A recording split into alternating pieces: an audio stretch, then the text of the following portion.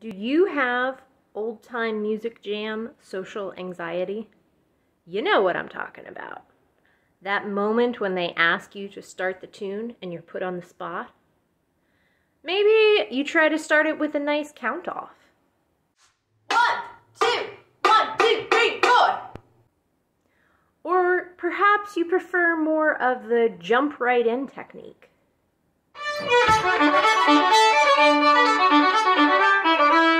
Well, today we're going to be talking about a little thing called taters. It's tater time! Hey everybody, we are talking about starting a fiddle tune using taters today. Now, there are many ways that you could start a tune. You certainly could start it just by beginning to play and people would jump in. Or you could give a count, 1, 2, 3, 4, or 1, 2, 3, if you're doing a waltz, etc. But typically, one of the most polite or courteous ways to start a fiddle tune, a quick reel maybe, in a jam, if you're a fiddle player, maybe if you're another instrument too, but especially for fiddle players, is to play taters. Taters is sort of our version of the drummer's count-off at the beginning of a tune. We're setting the speed for the tune with these taters, so you'd never want to play really fast taters and then a really slow.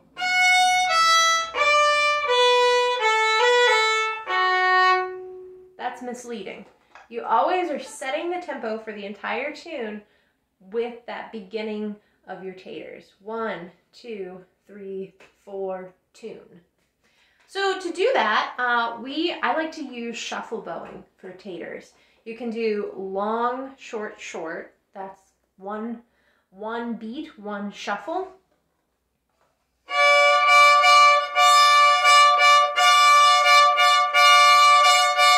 And 4 of them together sets the speed for a tune. So I could do 1, 2, 3, 4. Occasionally there's times when doing that rhythm can be confusing with the beginning of a tune. So for example, let's take the tune Barlow Knife. I play it in the key of A.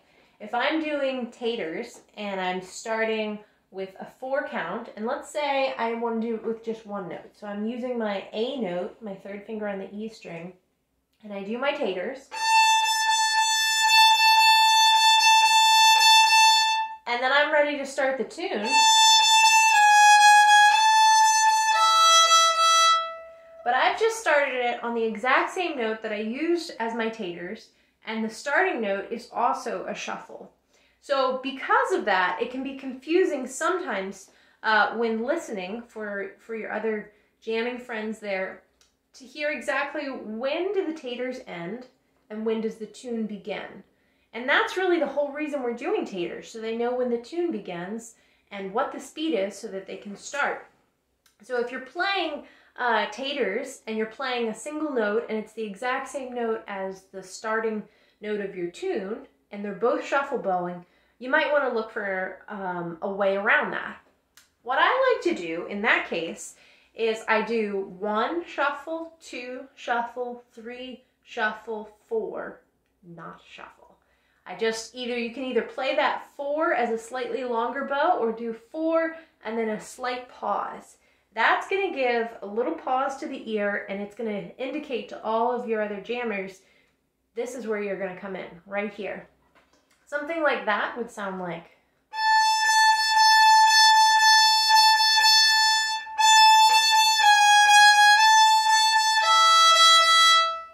It's almost like taking a breath before singing out. You know that when that breath is coming, music is about to come right after it. And so that's sort of that pause for da da da da da da da da da and so on. So that's all about our rhythm side on starting a tune with taters.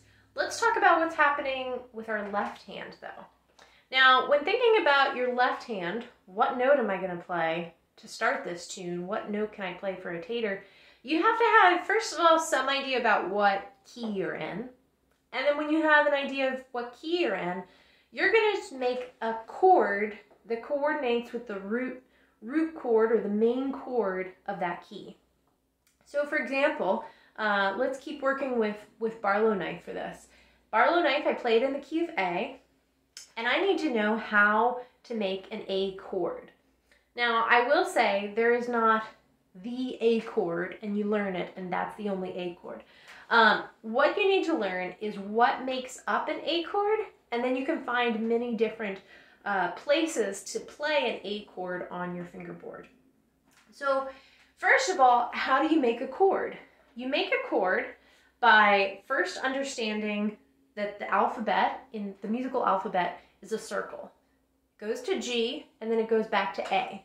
A, B, C, D, E, F, G, A, B, C, D, E, F, G, and so on, and it continues.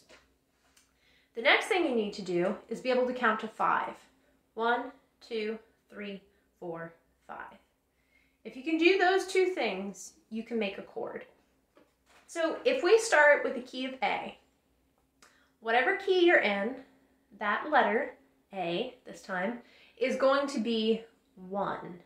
It's going to be your starting note, your main note, your root note, 1. So A is 1. That makes B 2, C, in this case, C sharp, 3, D is 4, and E is 5.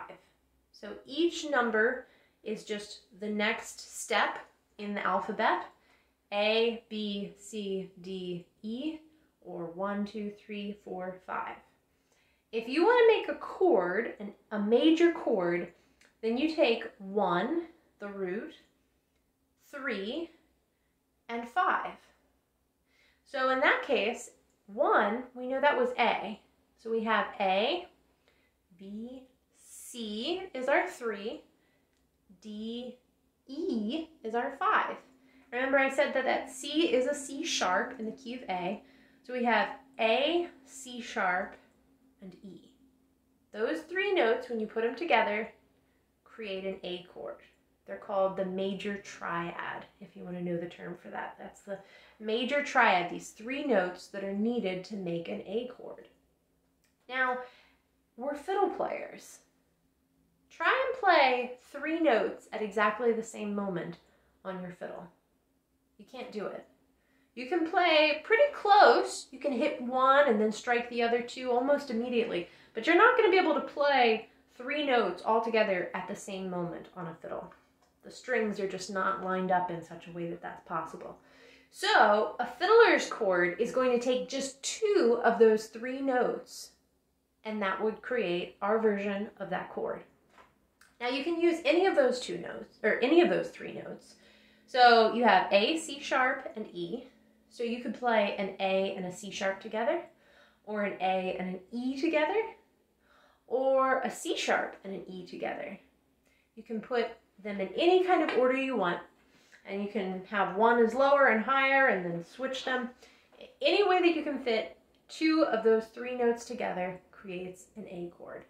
So you can also, when doing Taters, just play the root note. So if I wanted to play just the root note in the key of A, that's A. And so I would play, or maybe I'd play the A that's over here on the E string, that 3rd finger. Or there's another A. There's one over here on the G string, that 1st finger is also an A. So I could use any of those just as a single note by playing the root, and that would start, that would be a perfectly fine start for Taters. If you want to add a 2nd note in though, you're going to put your bow so that it's covering 2 strings, and you're going to play 2 of those 3 notes. So let's start off with an A and an E. Remember that was 1 and 5, and that sounds like this. That's my open A and my open E. Or I could do 2 A notes together, open A on the A string and A, my 3rd finger, on the E string. Or maybe I want to throw in a C sharp. So I have that 3rd finger on my E string. I'm also going to drop C sharp, which is my 2nd finger, on the A string. maybe I throw out A altogether and I just play 3 and 5, which was C sharp and E. Still a version of an A chord. So you can take any conglomeration of those 3 notes and make it into an A chord. And then you play your shuffle bow and you've got taters. Now, when deciding where to put these, or where to put your chord, listen to how your tune begins. You know, you want to put it somewhere in a nearby range, nearby register to your beginning notes. So if I'm playing Barlow Knife up here on the E string and I have my starting note as this A, I probably would not want to play an A chord that's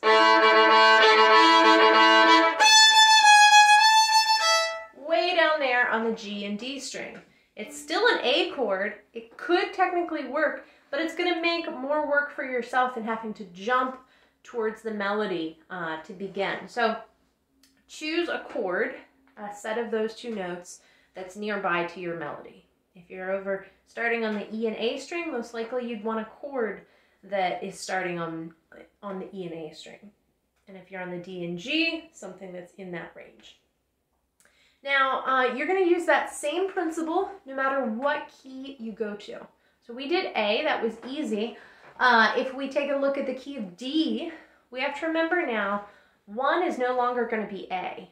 1 is now going to be D. That will be our starting point. So D becomes 1, E becomes 2, F sharp becomes 3, G becomes 4, and then we're not going to go to the letter H. Remember, our musical alphabet is a circle. Once you get to G, you go back to A. So that means A is 5. D, E, F sharp, G, A. 1, 2, 3, 4, 5. So that means 1 is D, F sharp is 3, A is 5. 1, 3, and 5, you've got your D chord. Find those notes on your fingerboard. You remember you can, in this case, again, you do have an open string. You could always just play that open D, or you could put 1 and 5 together. 5 was the A, so you could do D and A together. Or throw in an F sharp. And then we also have the other most common key that we come across in old time jams is the key of G.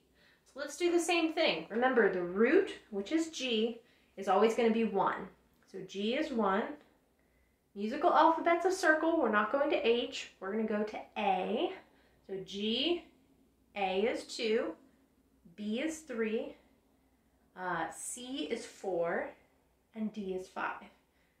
A, C, A, B, D. 1, 3, 5. And then you have your notes for your G chord. Use a G. Use a G and a B. Use a B and a D. Use a G and a D. Use a B and a G. Put them together any way you'd like, and you can make your taters. So that's a little bit about taters. Hopefully that will help you out next time you find yourself in a jam and you're asked to start a tune. Just whip out those taters and start it off. See you next time.